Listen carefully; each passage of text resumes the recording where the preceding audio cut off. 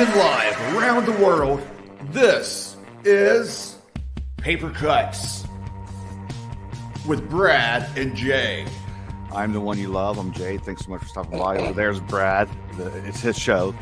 It's his show. That's why I'm the host, and we just love Jay. Now you know it's all natural. I mean, you know, nothing's rehearsed, right? No, absolutely nothing is rehearsed on this show.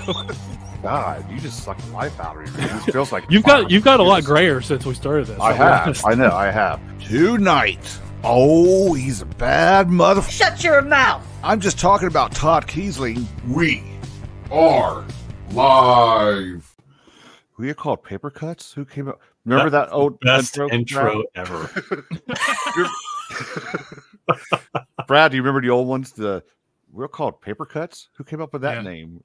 Like the first one was the whole snapping thing you put together. What's up, everyone? Welcome to the show. That's Bradford over there. I'm Jay. We have this little show. It's the greatest show in the world of all shows. The history of all shows. It's the greatest. Think of the greatest show you ever watched, and then we're above that. Enough about us. This evening we have someone who's no stranger to the show because he stalks us. Author of Devil's Creek, which everyone in the world has, correct? Brad, if not, they should. Hey, hold it up there for us. 'Cause I did not prepare for this. I could have grabbed it from the shelf, but I figured Brad would have it. I didn't even prepare for this. So it's all cool. SCANLINES you may have, the fun or reconciliation you may have. I could go on and on, but you know, this is only a couple hours and I have to go to work on Monday. He's back with a brand new collection, Cold, Black, and Infinite. Welcome to the show, everyone. Todd Keisling. Hello, sir. Hello. Thanks for having me, guys. Hello, everybody watching. Thank you for tuning in. See, there's people in the chat. You were afraid no one's going to show up for this. It's a Friday night, you know, so I don't know. But it's first of all, it's us. I would say it's us. So he's trepidatious and no one's going to show up. Yeah, but since you're here, people are showing up. So they're here for Todd, not for us. Hey, Kat. Nikki's hey, here. Nikki. Nikki's here for Todd. Speaking of Friday night, Todd, what are you normally doing besides talking to two bozos with microphones here? So if it's not a Patreon movie night, because I do a movie night once a month for my patrons. If it's not that, I'm usually relaxing because I do most of my work throughout the week. So I try to take weekends off if I can. Mm-hmm. But Friday nights I'm usually like relaxing in my living room with my wife Erica, and like tonight, for example, I'd either be watching a movie, a horror film, or I'd be playing a game, Starfield, most likely. So before we get too far into this, tell me, how does it feel to have weekends off, to be able to relax? I mean, I'm not at work on the weekends, but I'm at work on the weekends. So like I go to work during the week to get a vacation from the weekends. So tell me, how does that feel? Jay, we were talking before we went live about your job and everything. And, you know, how about rather than I tell you about what it's like having weekends, what if I tell you what it's like not having a boss? Even better, right? Just to make you feel a little bit worse. Yeah. Jay or in my situation, several bosses that are never on the same page. So, well, we just got a little personal. Okay. No one knows I do this show. So, okay.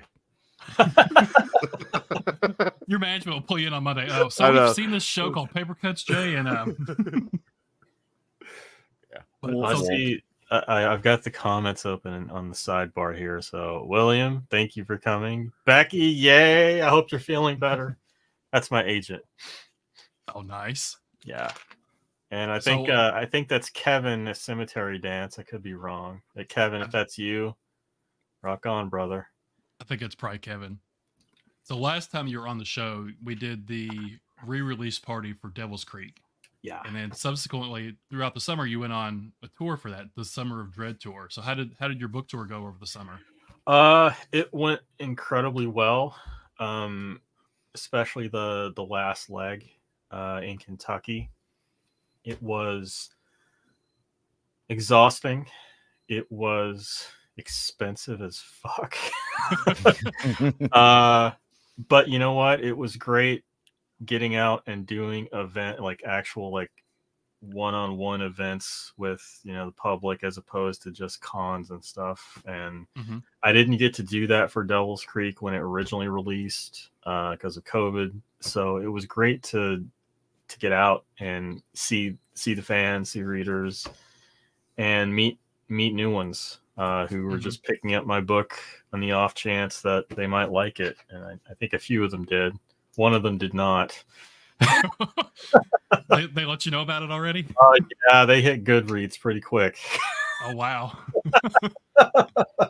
So what did the tour consist of? Multiple cities, bookstores? It was pretty much focused on the East Coast. I went as far north as Massachusetts and as far south as Kentucky. It started with a Barnes & Noble appearance for Devil's Creek, and Barnes & Noble group events. We did a group event at Steel City Brewery in Phoenixville, PA. Me and other members of the PA chapter of the HWA. StokerCon, Nikon, AuthorCon. Hey, Chad, thanks for showing up, dude. Appreciate it.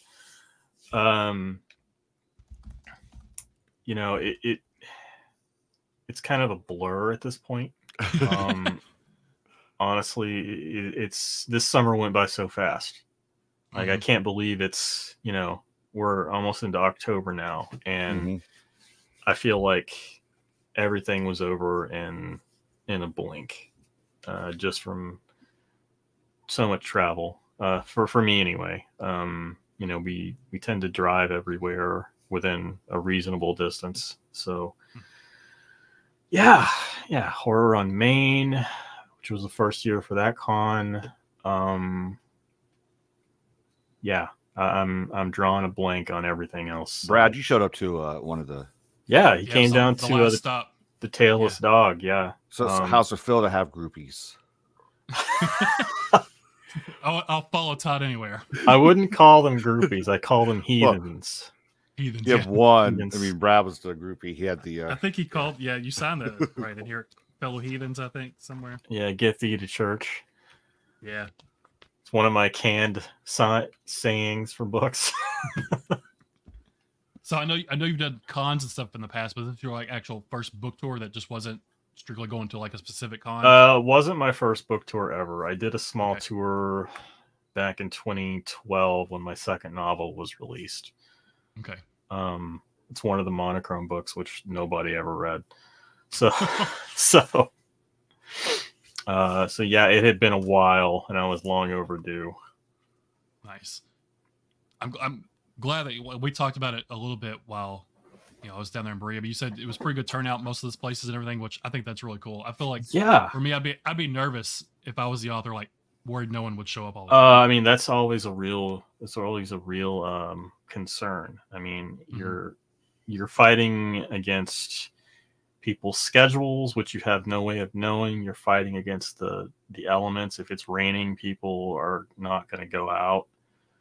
If it's a weekend or a date that coincides with something else that's important socially, I had a signing at the beginning of the summer that happened to fall on the day of prom. Oh yeah. So, there wasn't a lot of foot traffic, but, for the most part, it was surprising. I didn't expect the kind of turnout that I got. Mm-hmm. I'm also, just a pessimist that way. I don't expect much, but, I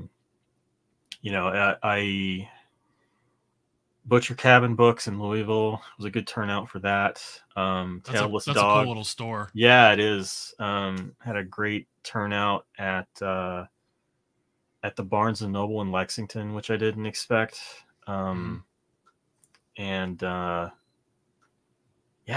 Yeah, it was just beyond my expectations. We'll put it that way. Are these the stores you went to? Do they have your books on the shelves, or did you have to rearrange that like ahead of time? Maybe so they could get some advertising and some promotion for you.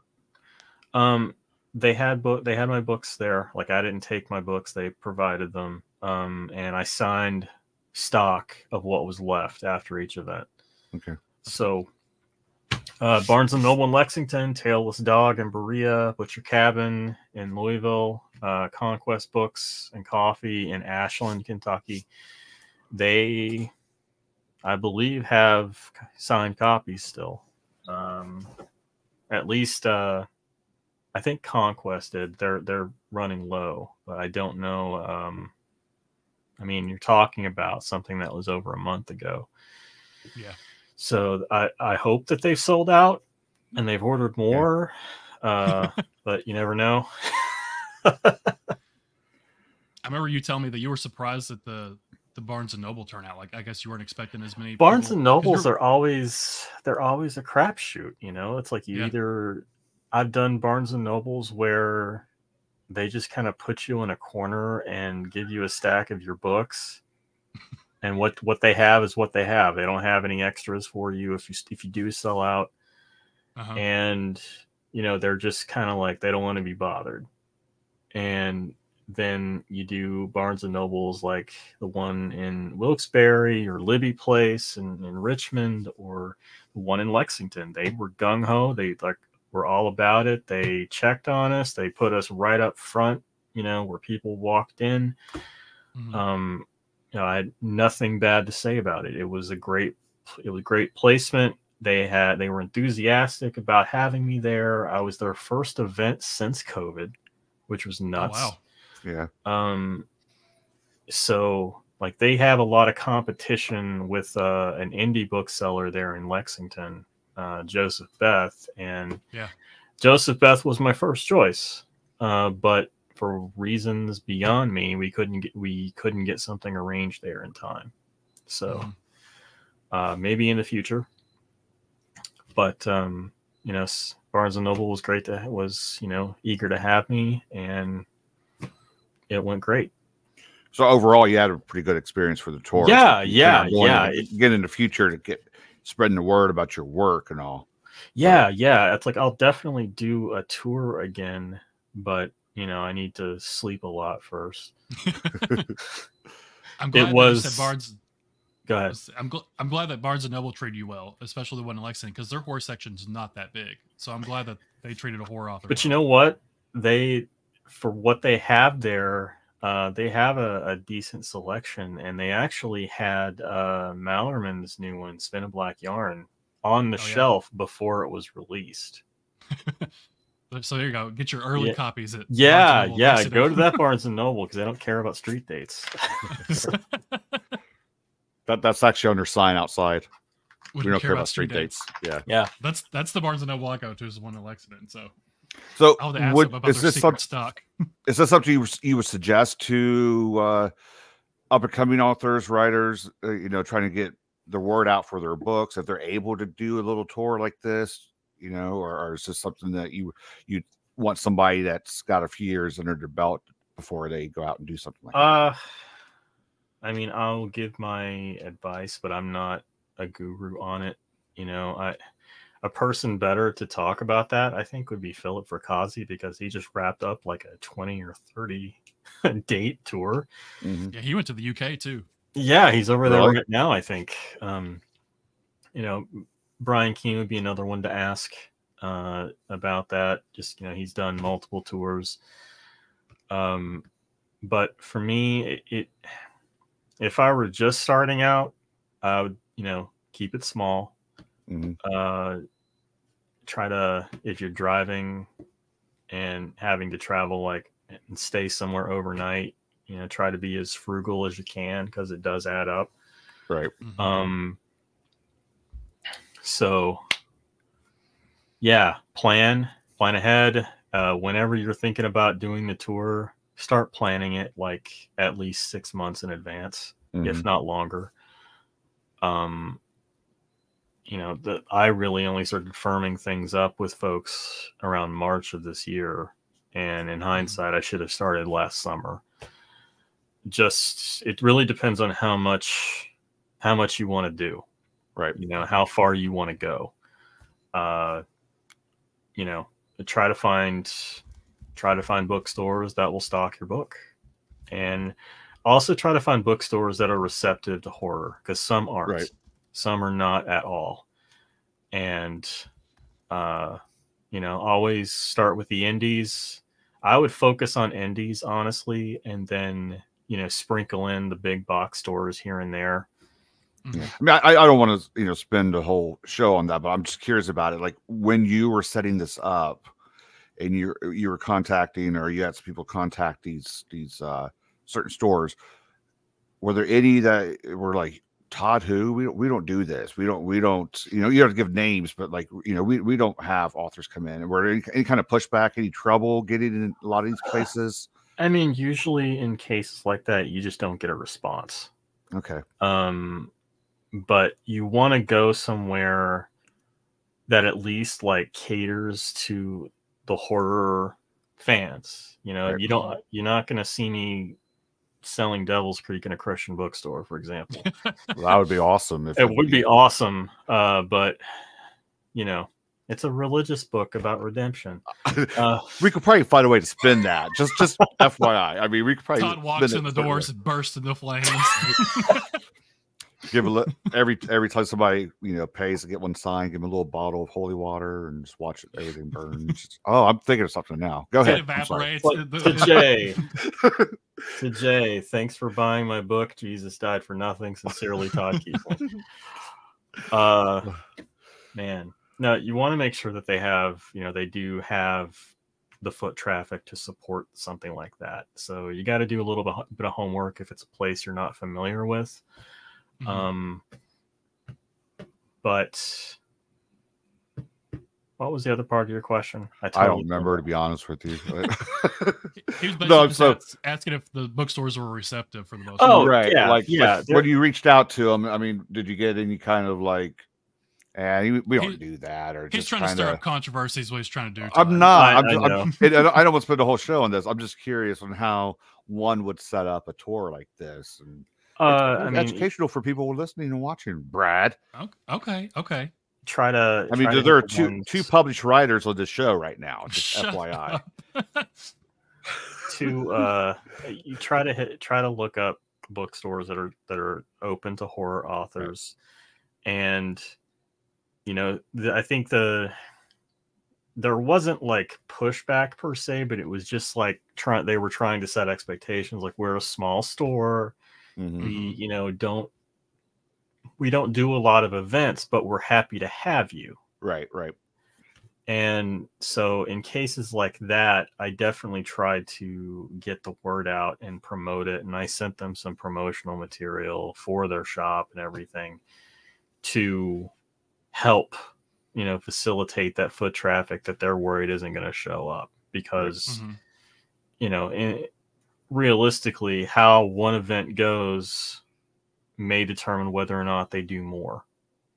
That's true. So you want to make, you know, you want to try to do your part to help them ensure that foot traffic is there. Yeah. So, yeah. Any other controversy you'd like to stir? Yeah. I do want to ask about the Tailless Dog one, because they had a few like local artists there that did like horror inspired stuff. Did you help set that up, or was that the store that brought that? So they had, it was just luck, I think, that I contacted them when I did. They had a number of horror artists that had approached them about doing an event. And when I got in touch, that was kind of what finally got them to move on it. Okay. So they could have a bunch of people at one time. And, you know, I asked Laurel to partner with me on that event. And when I do a tour again, I think I'll do more of that.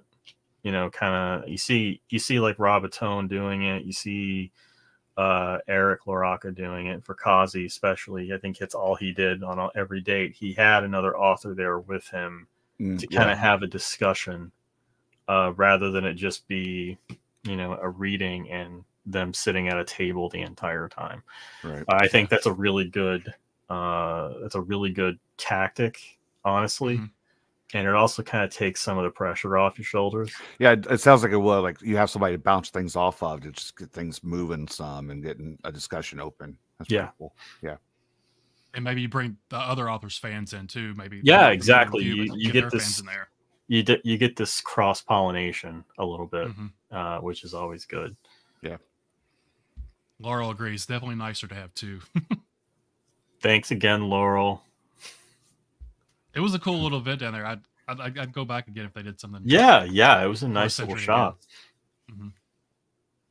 So we'll move on from the Devil's Creek and the Summer of Dread tour, which, by the way, that's a cool title for your book tour. The Summer of Dread. Thank you. You've got this nice little sweet nugget coming out. Is it next Tuesday? Coming Tuesday? Yeah, it's this coming Tuesday. 4 days. Nice. Yeah. So how long have you been working on this book, Cold, Black, and Infinite? So let's see. Last year, I realized I had enough short fiction to put together a manuscript. So I guess last spring I started curating it, putting it all together, figuring out the order of things, the structure I wanted it to follow, and which new pieces I wanted to put in there. And I think the last piece that I finished was We've All Gone to Crooked Town. Thanks for coming, Kat. Have a good night. Yeah, so the last piece I did was We've All Gone to Crooked Town, which was originally titled Make a Wish, which was an experimental prose poem, format that I'd always wanted to try. And so once that was done, I put it all together. Cemetery Dance had just opened for, manuscripts at the time. So my agent at the time, shopped it to them. Kevin bought it, and the rest is history. So that's pretty much. I mean, there wasn't a lot of brooding over, over what to put in it, what to leave out. Like I did for a minute consider splitting it in half and having two collections. Oh, you have enough for another collection though? Not enough for another collection yet. Okay. But thanks, Kevin.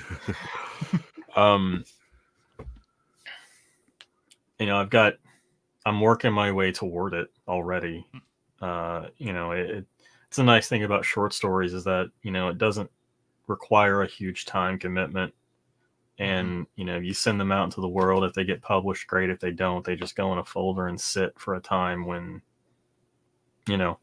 it's time to collect them into something. So yeah, there wasn't a whole lot of deliberation other than, should I split this into two collections and just have two releases instead of one? But I tried that with my first collection, Ugly Little Things. That was originally going to be 2 volumes, and we decided to just do one book and focus all of our resources on one book. And ultimately that's what, decided it for me was, it makes sense to do that. And I'd rather just get it all out there, and once it's done, I don't have to worry about it. I can go work on the book I was working on at the time. Yeah. So what's the go ahead, Jay. I was going to ask, what's the time frame for these? What's the oldest story in this? Or did you do everything together just last year? Hey, Bo. Time frame. I mean, these stories go back. I wrote in the afterword for the book that this collection kind of comprises the last 5 years of my writing career. Okay. And I approached it as a greatest hits album of sorts. But the oldest story goes back to 2007, 2008. Oh, wow. And that's the story Black Friday. Didn't get published until 2014, I think it was, or 2015. I don't remember exactly when it was published, but that story originally wrote in the early aughts, mid aughts, late aughts, whatever. I wrote it in the aughts, okay? In the aughts. So how many stories do you have in there that are brand new, haven't been published before for this new one? So we've all gone to Crooked Town, the Happy Town Yuletide Massacre, and Solve for X. Nice. Those might be my 3 favorite. I like Solve for X a lot, and the Crooked Town one is really cool because that's what the cover's based on too. Yeah. The cover is based on We've All Gone to Crooked Town, which kind of like a prequel story to my story that ends the collection. We've All Gone to the Magic Show. Mm-hmm. Thanks, Laurel. Yeah, I didn't expect the cover to get as much reception as it did. Go ahead. I don't want to cut you off. No, it's fine. Go ahead. I was say, did you write the story for the cover? No. Really? No, the cover came from the story after the fact. Like, I originally wanted Francois Valancourt to do the cover. Mm-hmm. Oh, thanks, Cindy. Thanks for coming. I wanted Francois to do the cover, but timing did not work out. So he had already lined up a bunch of other contracts, and I know he was having some health issues at the time. And, I said to Kevin, like, we need to get this book out there now, not, 3 months from now and 2 months before release or whatever. Mm-hmm. So I took a stab at it in Photoshop because I already had the idea for the cover. I just wanted to see what Francois would do with it. Mm-hmm. Yeah. Because I love his style and I love his approach to art. And so I took a stab at it, and I'm not a painter, I'm not an illustrator per se, I'm just a designer, but I know my way around Photoshop a fair bit. So I found some good stock photography that kind of matched what I had in my head, and I just played with it from there. Got really high one night and just focused on it. And that's how the cover came to be. And I love it. It's probably my favorite piece that I've done. That's the way the cookie crumbles. Yeah. I love how it looks like a painting. It does, yeah. Even though it is not, it's just a photo manipulation. And I don't know if Brad, I don't know if you noticed, but I attributed the cover art to Jack Tremblay. I did, yes. From Devil's Creek. That was cool. Yeah, he'll be my alter ego when it comes to like visual stuff from time to time. I really love how the cover fits that specific story so well too. Thank you. It's a really cool cover. I had somebody commented on the cover. I had happened to see the alternate text that they had entered on social media for the image, and they described it as a shadowy figure holding an umbrella. That's not an umbrella. That's just part of the landscape that happens to be a the little white kind of dot above it. Yeah, that's not an umbrella. But hey, good try. Funny. He's just it's too hot and there's no rain. Yeah, he's just hanging out. That's cool. I like the kid in the well and the giant hole. Yeah, that's cool. I like it a lot. I guess that's not the hole though. Is that the forest maybe? My original idea was to have like this grotesque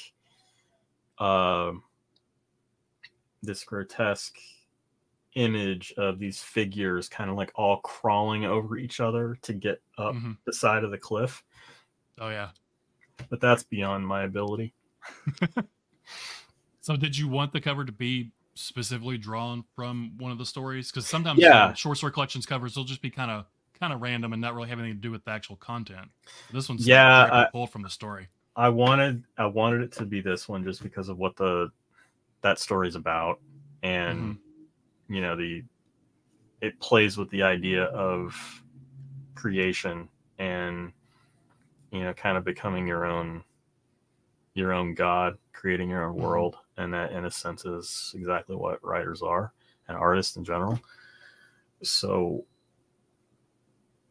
I wanted something that kind of captured that desolation, that the end of something, the start of something else, and just the overall mood. I feel like the mood of that story kind of encompasses all the others. It kind of, I mean, obviously this is not a pun, but you know, we were just talking about this. Everything kind of falls under that umbrella. I think the cover fits for the title too, because it seems cold, like, and just infinite and dark, and yeah, kind of this wasteland. It fits the title of the book too. Thank you. So sticking with that, when you were picking these stories for this, hi Holly, was there a criteria you were looking for? Did you give yourself like a theme or a connection that when you're picking the stories you wanted in this, or was it just, hey, I have these done, let's go with these? I have these done mostly, and it just so happened to work out that there was a thematic element to groups of them. Like the story's broken up into 3 sections: cold, black, and infinite. So that was not by design. It just worked out that way, which usually is how. Then made you realize it's all right. Right? Yeah, I mean, there's some dark humor sprinkled throughout, but you know, there's also some pretty awful stuff in terms of what happens, not in terms of the quality. You know, there's some parts are more, you know, more extreme than others. Other parts will just leave you questioning existence. That's most likely falls into the infinite part, which is the most cosmic horror of the bunch. Yeah. So if you were to sort of break down the sections, you know, cold, black, and infinite, can you say like the cold section is based on this kind of theme, maybe? Like, is there anything you can put into words for? You know, I don't know if you noticed, but the stories in cold, and let me open up the TOC just to remind myself of all the stories that are in there, because they all kind of blur together after a while. Yeah, Midnight in the Southland, 245 to New Zebico, Happy Town, Y2K, Black Friday. They all kind of involve the cold in some way. Like some of these take place in cold holiday months. You know, Black Friday is it's America's favorite shopping holiday. It's a post-Thanksgiving story. It's Happy Town is a Christmas story. Y2K takes place on, in the aftermath of Y2K in the year 2000. So January. Midnight in the Southland is cold for a different reason, and I don't want to give it away, but you know, it fits. Same goes for 245 to New Zebico.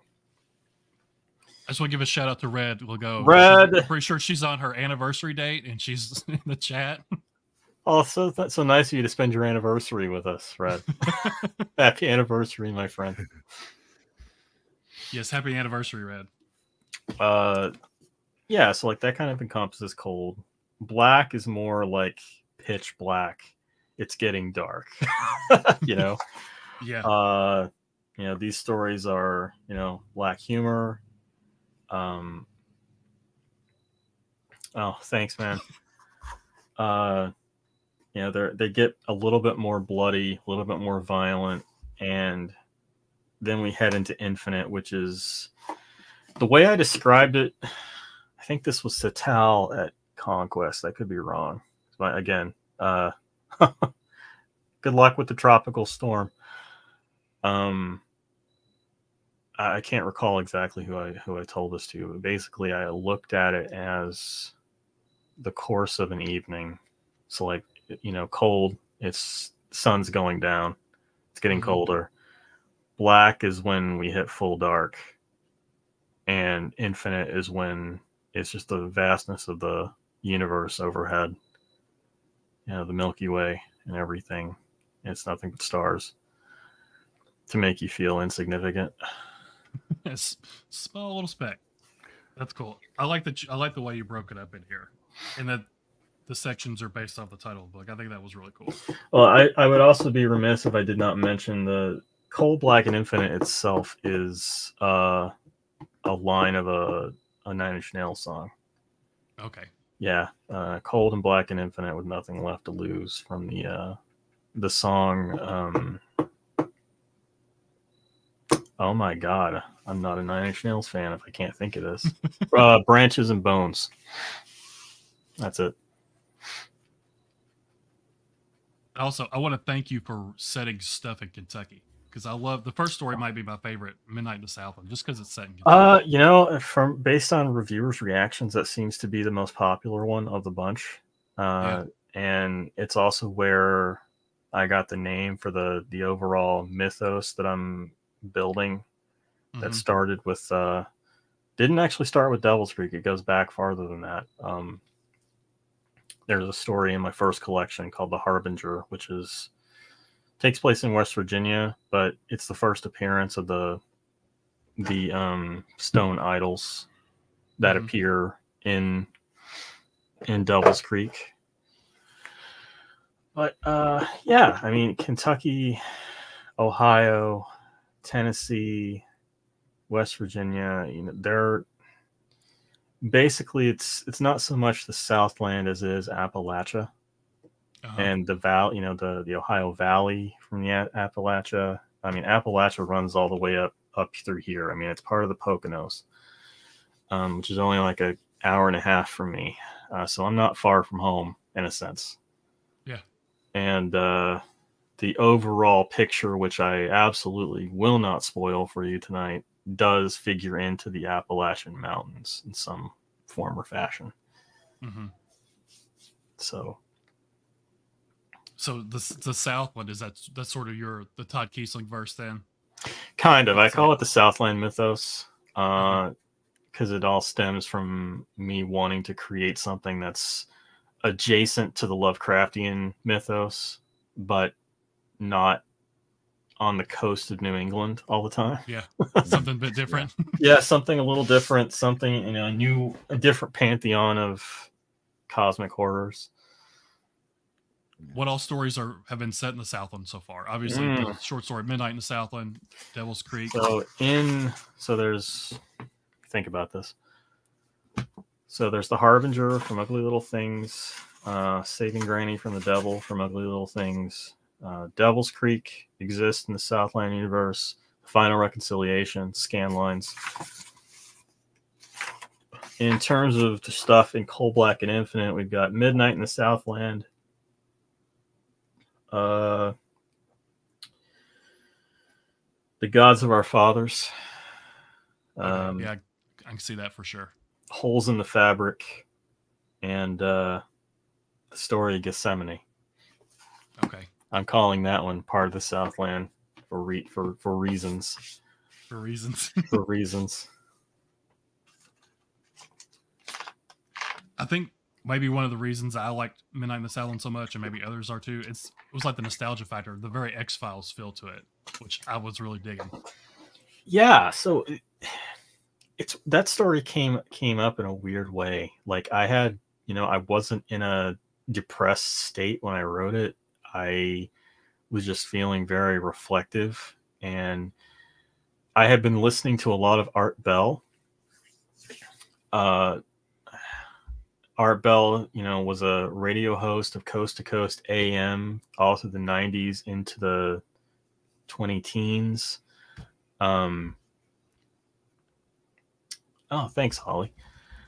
I do too. So Art Bell passed away in like 2018, 2019. I don't remember exactly when, but and the Coast to Coast AM is still a show. But back in the 90s and the early aughts, it was basically the show where all the weirdos and nutcases would call in and talk about UFOs and weird shit that happened to them. And, you know, we've all gone to Crooked Town as a little bit of a nod to coast to coast as well, because there was this guy that called in. I think his name was Mel. Mel would call in to Art's show from time to time and talk about this massive hole in his backyard that he just kept throwing. He would throw stuff in. He was using it as a dump, but it never filled up. It was just bottomless. And then one day it swallowed his house, and Mel was gone forever. Well, it's just like they could never pinpoint exactly where he lived because it was all bullshit. But yeah, back to the Southland for a second. I mean, I had been listening to a lot of reruns of the show. Erica and I had just come back from Richmond, actually. We were staying with my friend Dave and his wife Sam, and he had taken us to the ferry.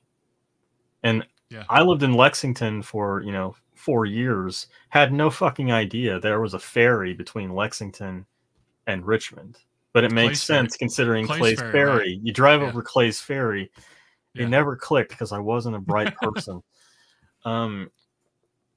So he took us over this, and I'm like, this would make a really good setting for a story. I just didn't know how, and it got me thinking about going on night drives when I was in college. Before I met Erica, I had gone through a pretty bad breakup, and I was kind of having to find myself a little bit and felt a little bit lost at the time. So I would go on these drives late at night and just kind of explore the city and explore the surroundings. And I married that up with the ferry idea. Kevin, who was not the editor for Cemetery Dance at the time, he was editing an anthology for Cemetery Gates called Liminal Spaces, and he had invited me to submit to that. And so you get into the idea of the nighttime kind of being a liminal space. You get into the idea of the ferry crossing from one side to the other while you're in the middle. That's also a liminal space. And I've got a love for liminality in fiction. I took a class on liminality in college, and that's one of the things I retained from my college days. One of the few things. So I was able to kind of marry that all up, and I don't name her, but there's a reference to a certain radio DJ from Devil's Creek. In that, and it all just kind of came together in this weird confluence, and the story just came out at that. It wasn't like I didn't plan for it. It was just one of those things where I needed to write a story about liminality.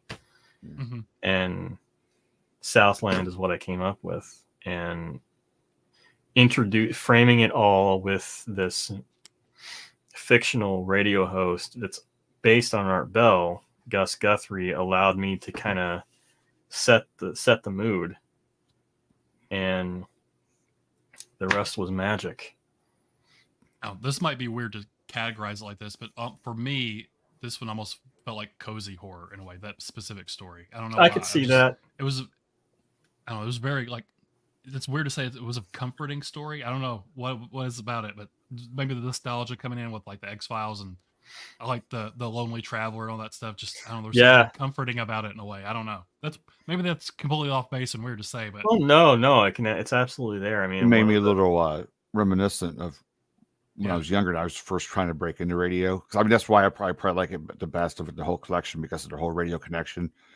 But like I remember when I was breaking into radio, like some of these smaller towns that I had to go to, I'd spend hours at night and like AM and FM looking for a signal that I know is very weak. So it's coming from a long, far away, trying to catch somebody that's doing a weird show like that, and because I didn't know what I was doing when I first broke into it. I was trying to find my voice and everything, but I was like, man, if I can get like one of these that's become syndicated, and I'd still probably be doing it. But it was always fun trying to find that show that was kind of allowed, the listeners to be on the air with them and just talk about weird things like that. So when I was reading that, I was like, this is pretty cool. This kind of hits home, because I remember coming across Art Bell a couple of times in some of the small places I used to live.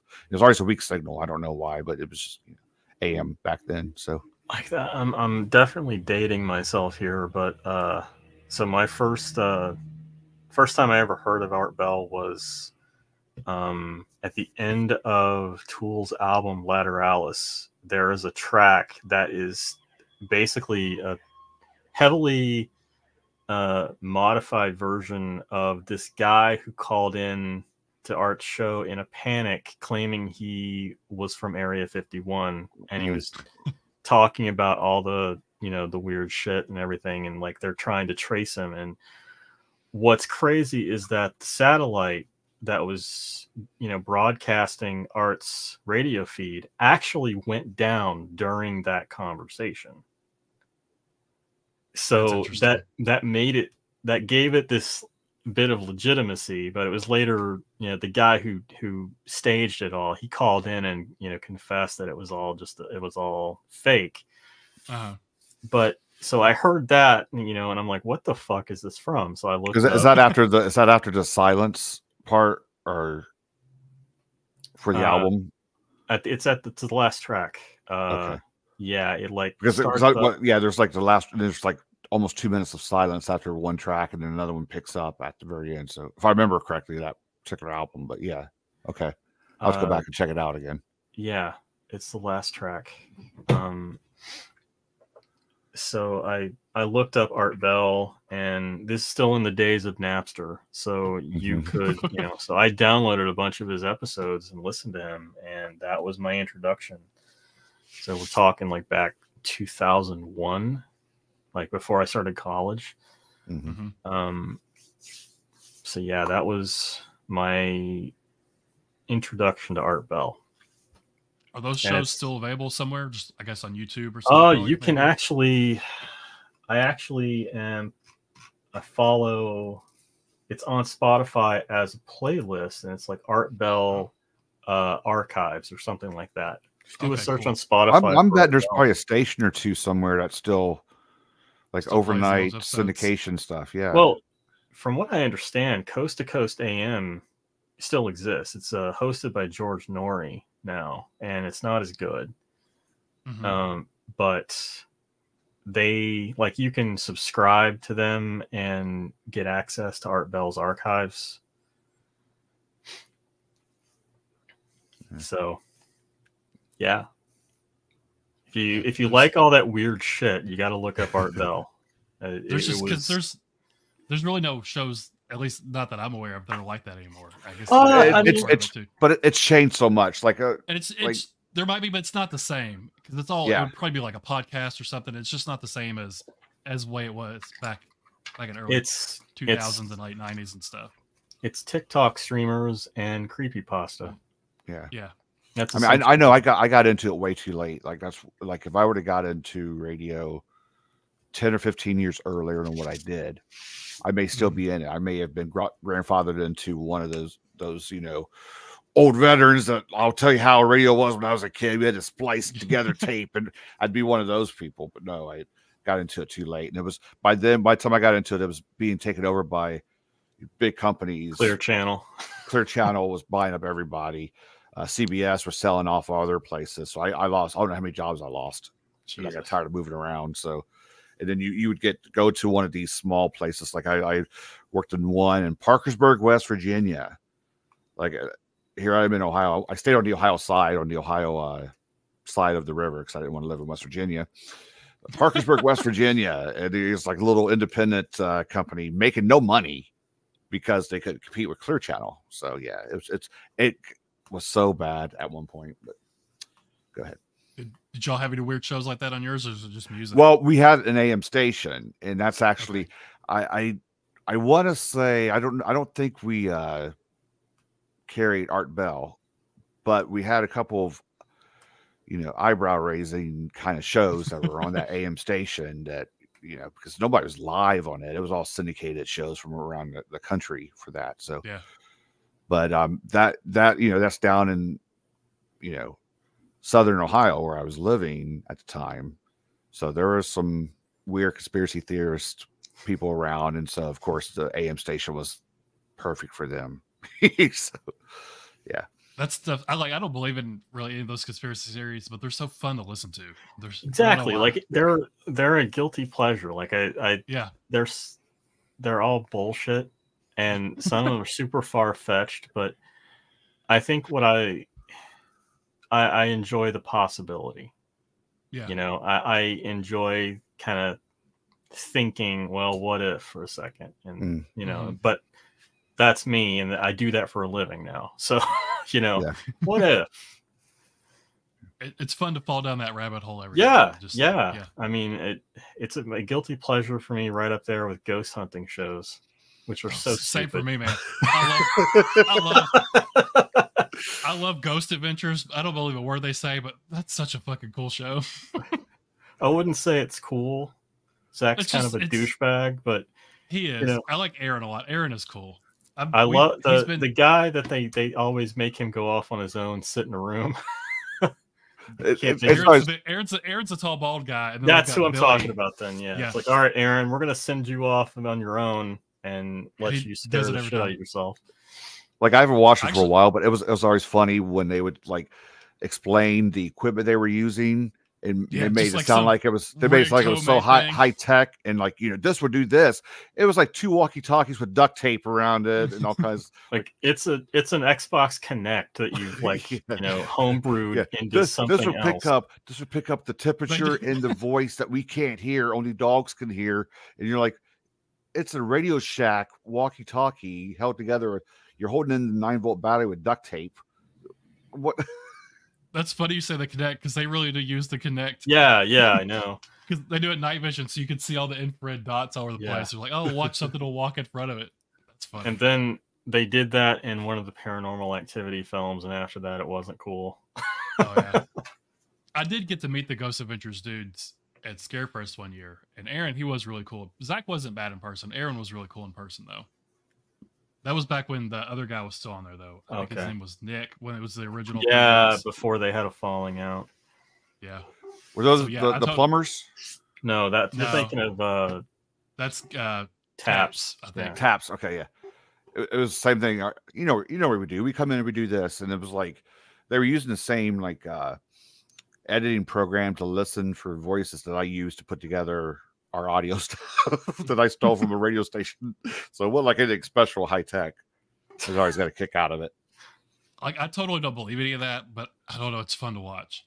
I don't know why. Yeah. My wife and I used to, every Saturday night, we'd watch Ghost Adventures and whenever the new episodes would come out back in the day, back before we had kids.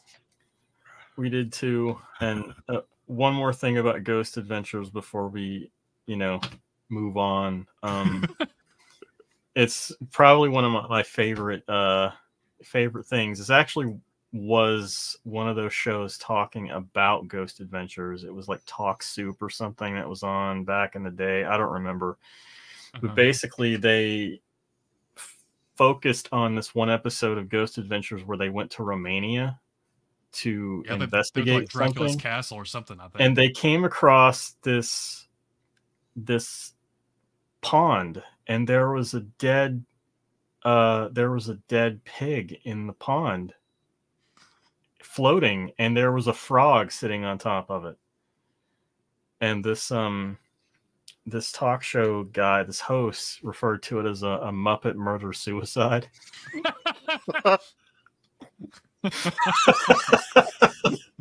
And that's always stayed with me. So it really has nothing to do with Ghost Adventures. Nothing to do. Just Ghost Adventures was the catalyst. Sorry, it had to be Talk Soup then, right? It had to be. I'm pretty sure it was Talk Soup, or it was like Daniel Tosh or somebody. I don't know. That's funny. So, do you believe in ghosts at all? Even though you do, I the show, even though you think the shows are crap, do you believe in ghosts at all? I haven't made up my mind. I think it's more likely that what we experience as ghosts is actually more along the lines of, quantum theory and one reality bleeding into the another. Yeah. So like, I'm not even going to pretend to know what happens when we die, but I would like to think that we basically step out of this universe into another one. Okay. You know, I know that sounds kind of hokey, but it's no more hokey than we go to heaven or hell. Yeah. Reincarnation or, anything like that. Yeah, it's kind of like we move laterally into the next, basically like moving laterally into a different reality where we're still ourselves. Mm-hmm.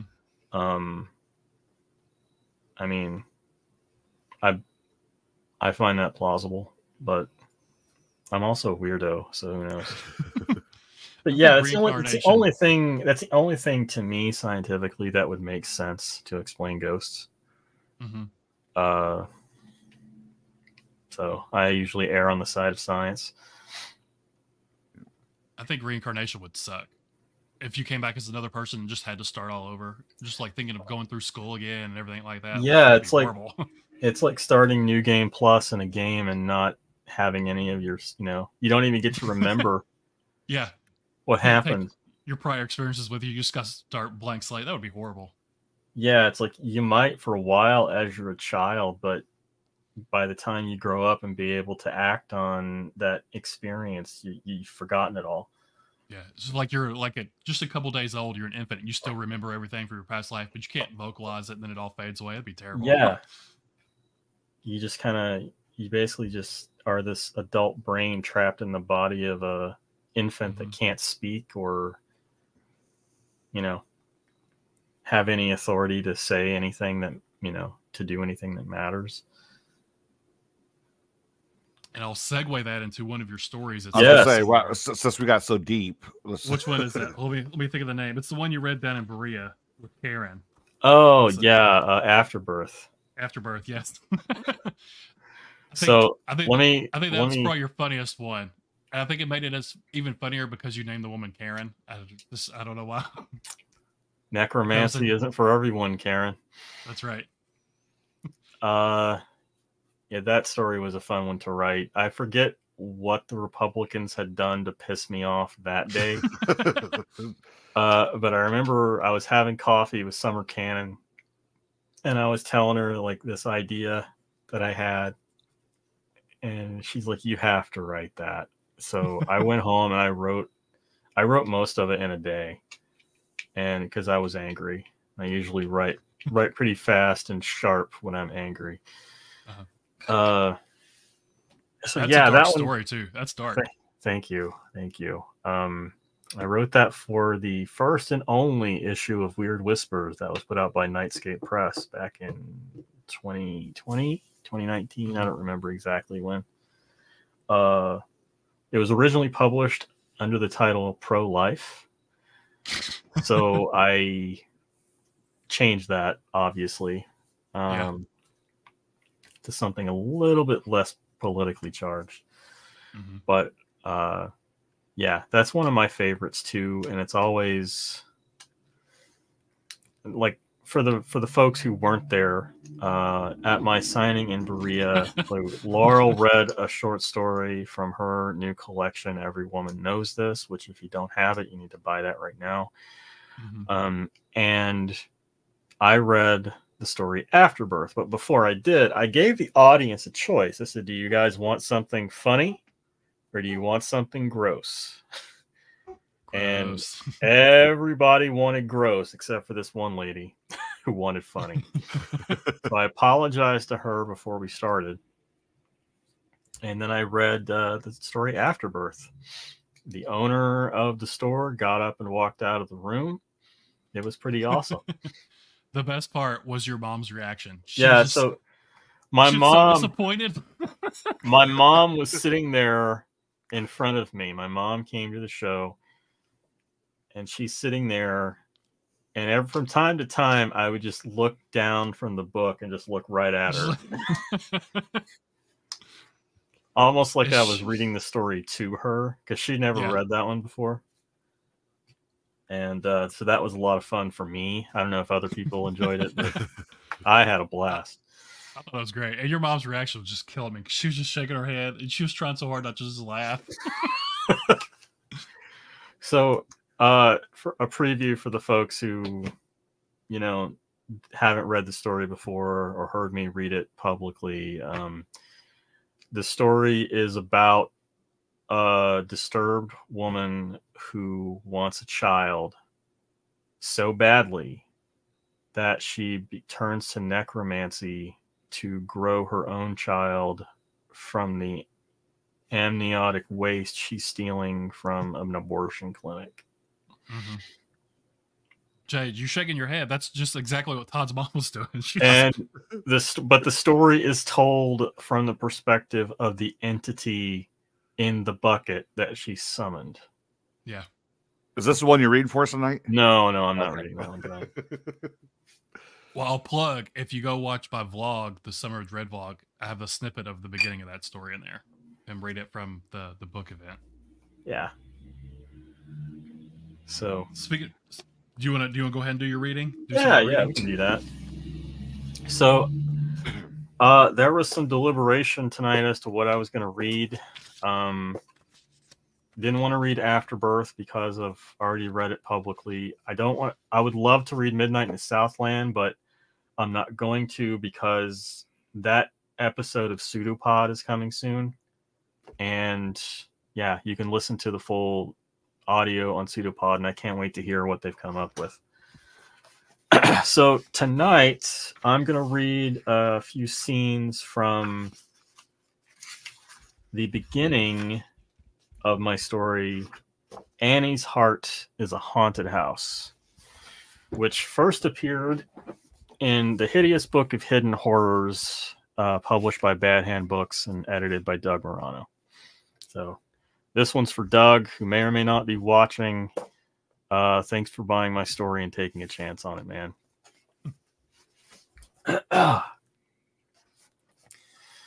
Annie's Heart is a Haunted House. Sheila was the next to go. Before her, Tobias and Jenny.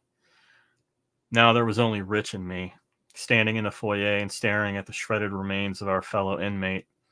Half a torso and one leg. Some of her insides were scattered across the floor, and the whole foyer was a skating rink coated in her blood. There was no mistaking it. The housemaster had been here, and it had treated Sheila like a grisly piñata. We were only gone for a couple of minutes. Rich turned to me, his cheeks slick with tears, and held out his hands in defeat. I stood at his side and looked at the dead girl. She'd survived longer than I expected. How many days had it been now? Sheila was the one who kept count, scratching a thin line in the upstairs hallway for every sleep cycle. With the windows bricked up, we had no idea if time even existed here, but it kept Sheila busy, gave her a purpose. She was going to be my girlfriend, Rich said, and dropped the fire iron at his side. Last night, he turned to the stairs in the direction of our sleeping host. You crazy bitch!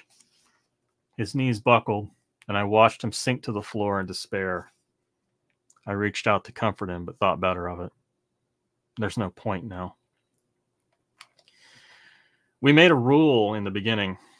Never go anywhere alone. It was a rule we learned the hard way. Rich had wandered away from us in search of a bathroom while we bickered amongst ourselves, confused, disoriented, scared. This doesn't make sense, man. Tobias tugged on the chains barring the entry doors.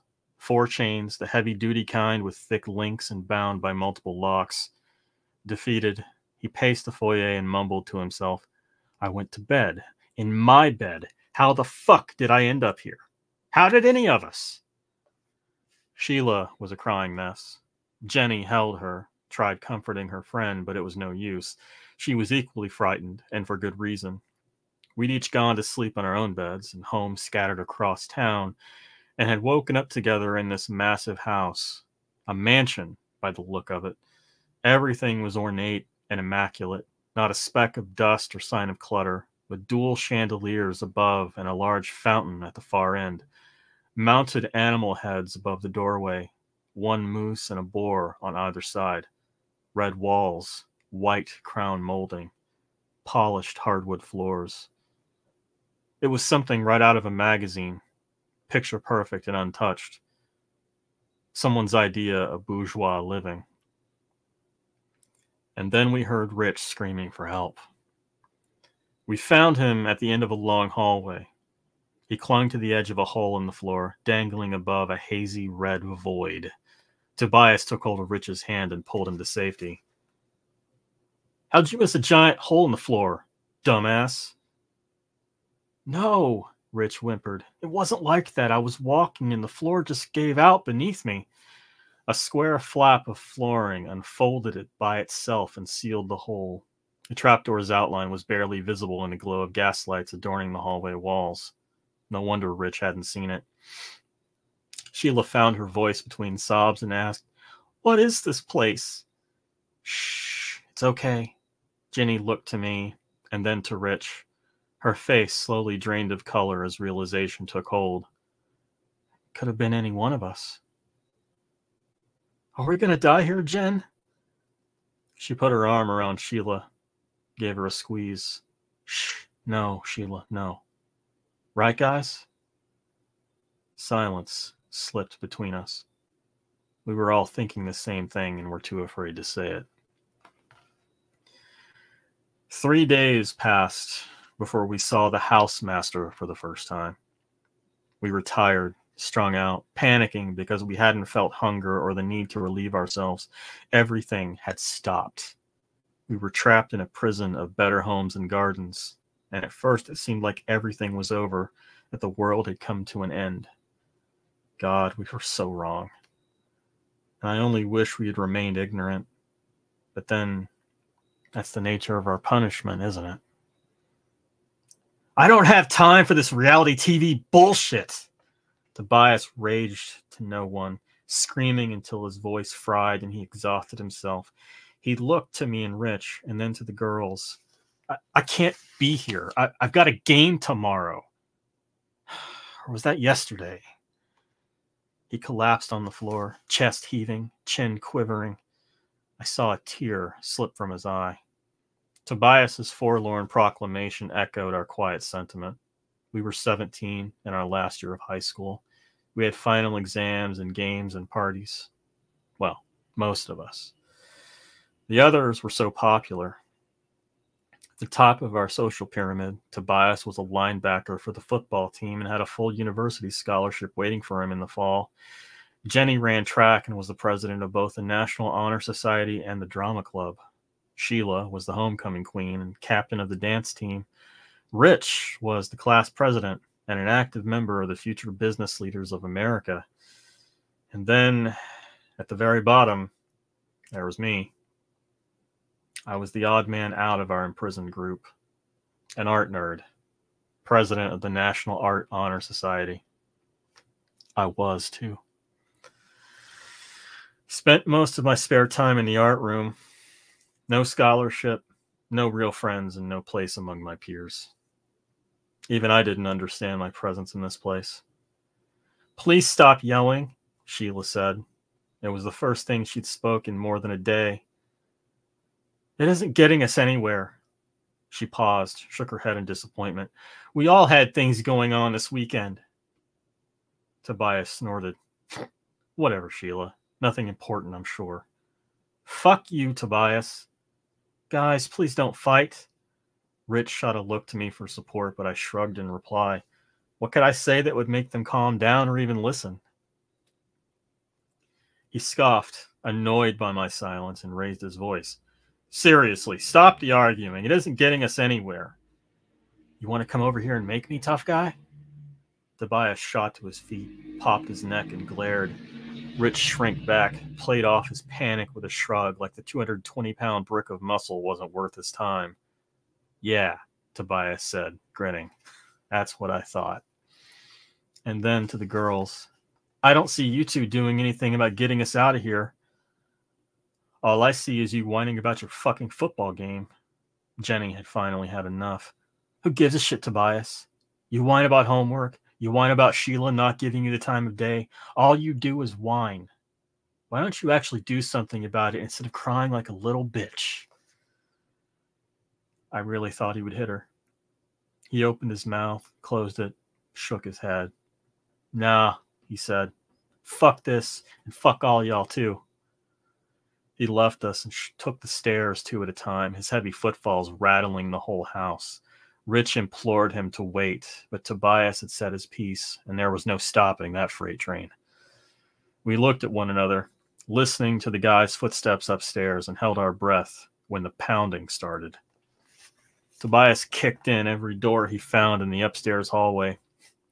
He'd already worked his way to the far end by the time we reached the 2nd floor. Tobias stared at us, trunk of his torso heaving with deep breaths and his face bright red. He had a runner's stance, was about to charge straight for us. Rich gasped. Jenny and Sheila held hands, shaking. Me, I readied myself for the impact. The jagged end of a broken wooden beam exploded from the ceiling and pierced Tobias' stomach. He gasped in shock, tried to scream, but all he managed was a slow, mewling groan. Another piece of wood, this one finally sharpened into a stake, shot from above and impaled him through his chest, pinning him in place. The others cried out in terror, but I was too shocked to make a sound. Instead, I could only stare and try to make sense of what I was seeing. The 2 wooden pieces were still attached to the ceiling, protruding from a cracked hole directly above Tobias, and I thought he'd fallen into another one of the traps. Pieces of plaster and crown molding broke away from the walls and merged together. Wires snaked through the cracks and wound their way around the 2 jutting timbers. Tobias was long dead at this point, a merciful end in retrospect. He never had to experience the truth of what killed him. We forgot our places in the social scheme and huddled together in fear. We whimpered as the housemaster assembled itself. We watched. Bits of drywall coated the floor and filled the air with dust. The gas lamps along the hallway formed eerie halos in the cloud, silhouetting a thing composed from pieces of the house. The creature's body was the size of a refrigerator, and its multiple arms of wood and rebar scraped the walls and creaked as they bent at the joints. It descended, examined its prey, and lifted Tobias's limp corpse. A makeshift door swung open from its chest, and in went the remains of our school star linebacker. Satisfied with the kill, the housemaster walked to the nearby wall and merged with the structure. The whole upper level trembled with the creature's force, and within seconds, it was gone. A beat later, Rich said, "What the fuck was that?" And if you want to find out what the fuck that was, you got to buy Cold Black and Infinite. Such language. Day from Cemetery Dance. Nice. That's a good spot to leave off. Yeah. Such language, Todd. Come on. I know, right? Jay was just cringing the whole time. Oh, I wasn't cringe. I was just laughing every time. It was my favorite part. Fuck you, Tobias. I'm just going to go around saying that. People Fuck you, Tobias. Becky said that's one of her faves. Thank you, Becky. Thanks, author fan. So, do you have a favorite story in here, or is that too hard to pick, like picking your favorite kids or something? That's a Sophie's choice. You know, Bo, you're one to talk about language. Yeah, seriously. Yeah, really. Favorites. I mean, they're all favorites for different reasons. Like Midnight in the Southland is a favorite just because I feel like that's the one story everyone seems to agree on.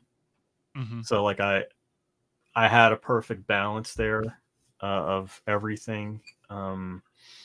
We've All Gone to the Magic Show is one of my favorites because that was my first sale at professional rates. Thank you, John Paget, and the newly canceled Vastarian magazine, which is unfortunate. Mm-hmm. You know, like they're all my children. So this is a weird question. Sure. Do you have one that pisses you off the most? For me, it was Tommy and Tommy the Destructobot versus the bullies from Future Street. With the scene in the bathroom, I was like, if that was my kid, I would be in jail. I would have murdered that bully. It would have been over. Yeah. What pisses me off? You said the one you wrote, Afterbirth. You said you wrote that one because I was pissed off when I wrote it, but the story doesn't piss me off. It makes me laugh now. Black Friday was hard. Black Friday, okay. Did Black you work Friday. retail? What's that? Did you ever work retail? Oh yeah. Okay. I wrote that I wrote Black Friday about a year after I quit. Correction, 2 years after I quit working my last retail job. And that was Staples. At Staples, I was the copy center guy who made all your copies, and they needed me there on Christmas Eve for some ungodly fucking reason. So you're what?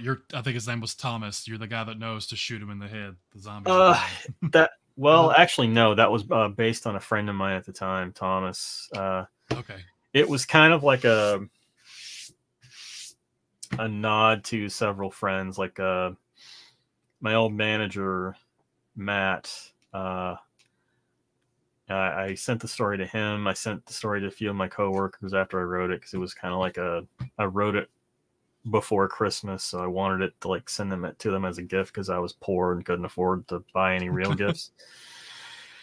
And just there was a draft of it, and the thing is, it was too long. It's a novelette, so it was too long to get it to send it anywhere. And I tried shortening it at one point in time for a George Romero themed anthology because it's my only zombie story. And I hit my head against the wall with it because I couldn't find a good way to shrink the story down and still have it be as impactful. And so I bet I've revised that story 7 or 8 times. Really? And when I finally fixed it, completely changed it. Like the structure would bounce around, like it would bounce around in time frame, and that was part of the issue. I decided to just get over myself and just put it in a chronological order, and that fixed it. Nice. And it was one of those examples of me needing to get out of my own way. But yeah, it pissed me off a lot just in trying to make it work. And it got published. It was in one of the Bethlehem books for charity, and they ended up that particular edition. They started the book with Black Friday. Oh, cool. It's like Unholy Night in Bethlehem, I think. I forget what charity that benefits, but they do one every year. And it was so long that I knew the odds of me actually getting paid for that one were pretty slim. So yeah, it appeared there first, and I did it as a standalone chapbook a couple of years ago through Godless. Okay. And yeah, that one pissed me off.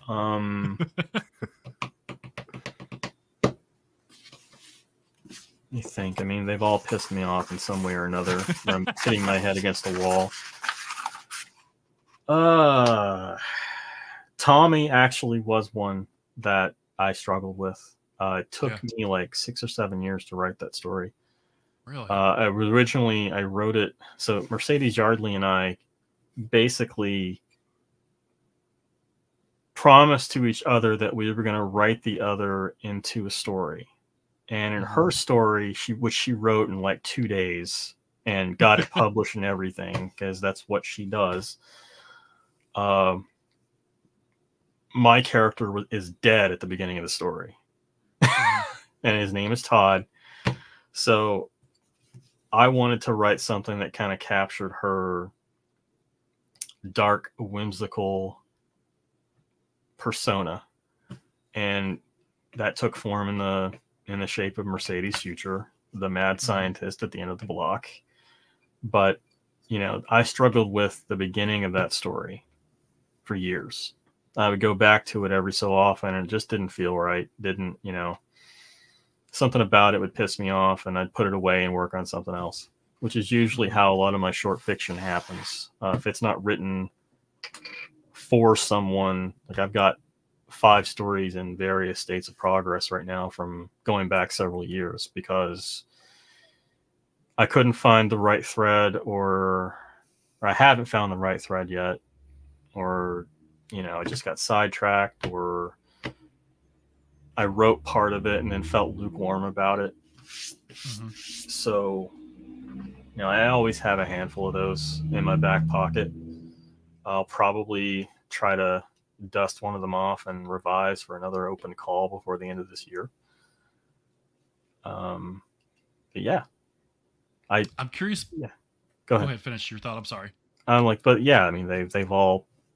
I hit my head against the wall at some point with everything I write, and what gets published is, you know, usually the result of hitting my head very many times. I want to ask, with those ones that you start, you said that one took you forever to write, a couple of years.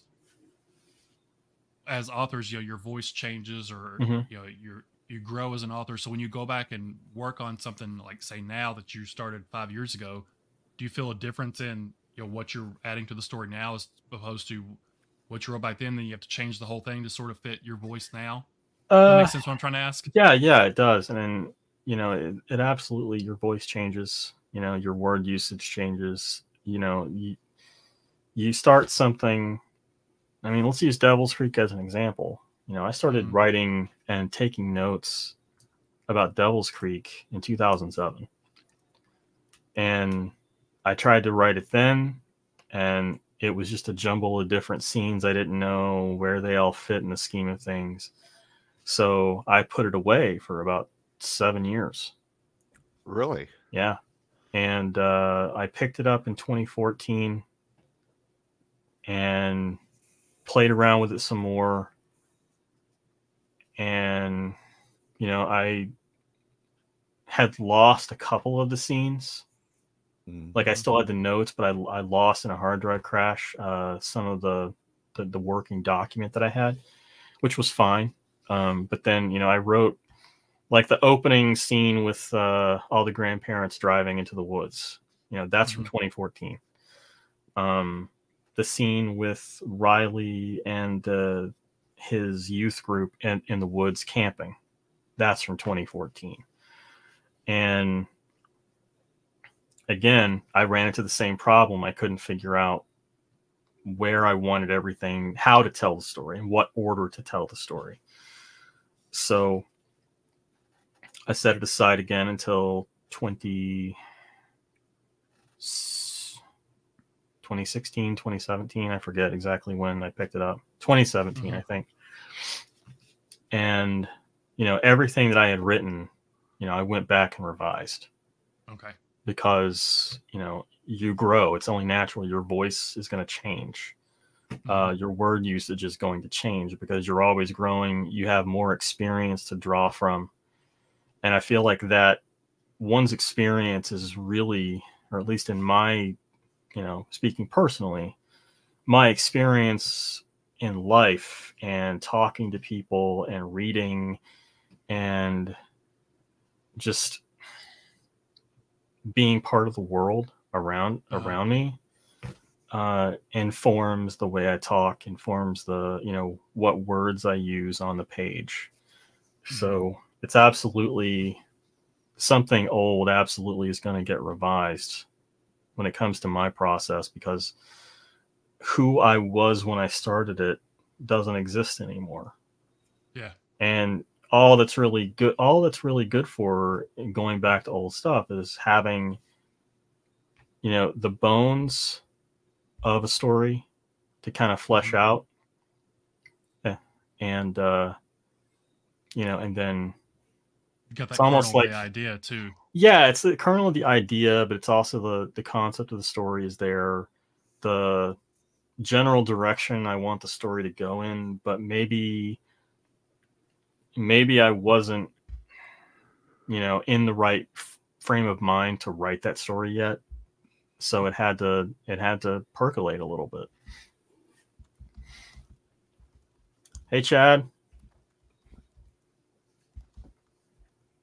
Oh, Brad is typing. Sorry. Hey, Christina, I didn't see you slip in there. So I also want to mention so you did I'm assuming you did all the interior design and everything for this one, the new one. Yeah.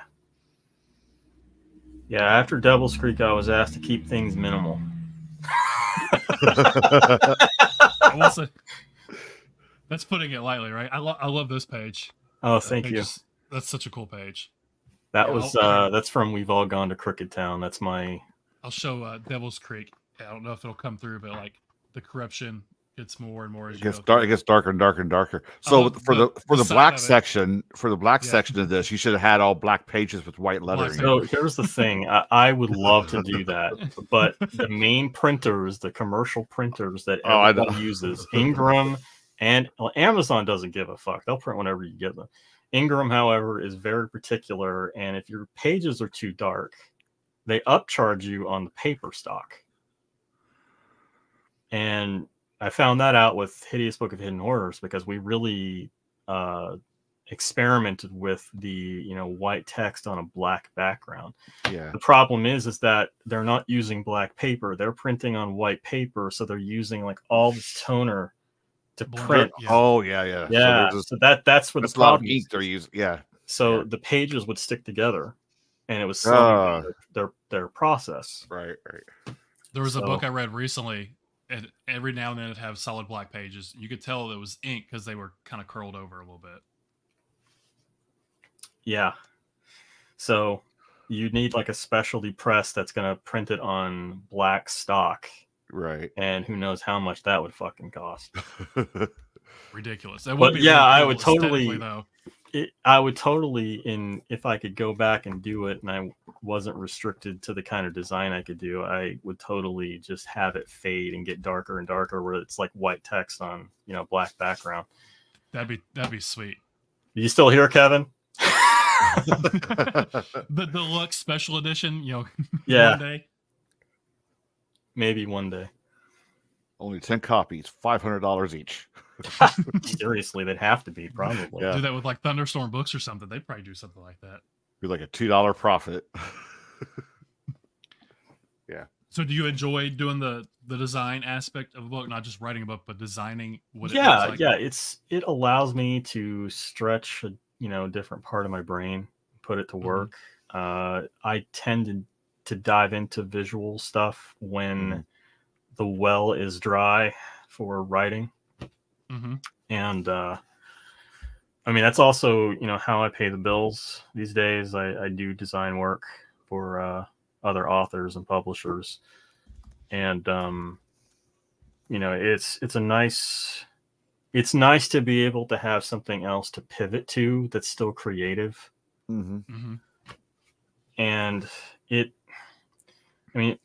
I think Becky Spratford she reviewed Cold Black and Infinite for Book List, and she mentioned about how my experience as a designer shows in my language choices. And thank you, Holly. Thank you. How that having a visual background informs that and makes a bit more of a visual experience when you're reading my work. And that's she really hit the nail on the head there, because that's always been one of my goals as a writer, because I was destined for a career in graphic design and or possibly film before I ever thought about being a novelist. And that all changed when my senior year of high school, I turned a screenplay that I'd written with like no budget. I turned that into a novel. Okay. And that kind of changed my trajectory, because I took that novel with me to college. Guidance counselor said I should submit it to this award that they have. It took second place. I got paid for the first time ever for any of my writing. And that I declared an English major, and everything else is history. But, my interest in art and film never went away. And, I tried to think about try to think about how I'm going to portray something on the page so that I can give you the same image in your head that I see in mine. If I can manage to do that and it's vivid, then I've done my job. Doesn't always work out that way. Sometimes it's, I fall short, but that's part of growth. That's part of, you keep going and keep trying. To go along with that, I also think you do a good job, though, of not over detailing things where, you are just driving home that one picture. You do a great job of allowing the reader to also make up the image too, without, you're not just, every single thing about something, you're not saying it's this and this. And yeah, there's definitely, there's like a fine line there. There's definitely over descriptive or. Yeah, it's a tightrope walk. You have to balance it. And, so if you see me describing something in detail, it's for a reason. Otherwise, I'm a pretty lazy person. And if I can give the reader just enough so that they can formulate in their mind what the character actually looks like, and that's words I can use for something else. I try to be economical in that regard. It doesn't always work out that way. I know some people criticize Devil's Creek because it said it was overwritten for that reason. But I don't give a fuck. I wrote the book I wanted to write. But I try to present enough to give the reader a suggestion of what they should be seeing. Right. Sometimes I want them to really focus in on it. Other times I just need it to be, set dressing. It's there. It's there, so it's night, it's day, it's hot, it's cold. And over time, like starting out, I had to be conscious of, doing that. And now it's kind of become just instinctual. You do it enough. So, yeah. Cold, Black, and Infinite. Yes, sir. Tuesday, right? Tuesday. 26th, that what we're saying? Tuesday. From Cemetery Dance. So it's available in paperback. It's available in this beautiful case-wrapped hardcover. Are you doing some signed ones through your website, or? So I took a pre-order for 1 week for signed copies, so that pre-order window has closed. Okay. I may, in the future, probably this holiday season. I've got cool. I've got 2 more events lined up after this for end of October and early November, and then I'm done traveling for the year. I'll be home. So I'll probably put whatever, I'll probably order a small stock of books. So best advice I have there is just to keep subscribe to my newsletter if you haven't already. Keep an eye on my socials. Yeah, and keep stalking, looking in your window. And that's fine. Todd's been great. Thanks so much for agreeing to hang out with us and talk about your stuff, talk about your book. Should be on everyone's list. If they haven't pre-ordered it yet, they can pick it up. It's a great Christmas gift, guys. 16 Todd Keisling stories. You can't go wrong with that. Yeah. And it's got a couple of holiday-themed stories in it, so it's perfect for the season. Yeah. So you might even say it's the reason for the season. For the season. Oh. Yeah, it does. It's got Thanksgiving-ish story. Black Friday story, got a Christmas story. It's got a what's the word I'm looking for? It's got a it's gone. Easter, it's got an Easter story in it. We'll put it that way. There you go. See, it runs the gamut. It's got all the got all the holidays in there. So if you have a 10-year-old niece that is the daughter of that relative you don't want to talk to anymore, this is the definitely book. Get her this. Yeah. It won't scar anybody. It won't scar her at all, but it will probably make her parents not talk to you anymore. So if that's your goal, Jay, I feel like this is coming from a personal place. Would you like to talk about it? That's a whole other show. Okay. All right, Todd. Thanks. We appreciate you stopping by. Really. Thank you for having me, guys. Thanks for chatting about it, and everyone in the chat. Thanks so much for hanging out with us this evening. Cold, Black, and Infinite. The latest from Written by Todd Keisling. Designed by Todd Keisling. Yes. Produced by Todd Keisling. It's all Todd Keisling, guys. Story of my life. Yeah. It's And that's it. Check it out. All right, guys. Thanks again. Thanks, everybody. Thanks for hanging out. Jay. I love you, Jay. I know you do. Fuck you, Tobias. Fuck you, Tobias.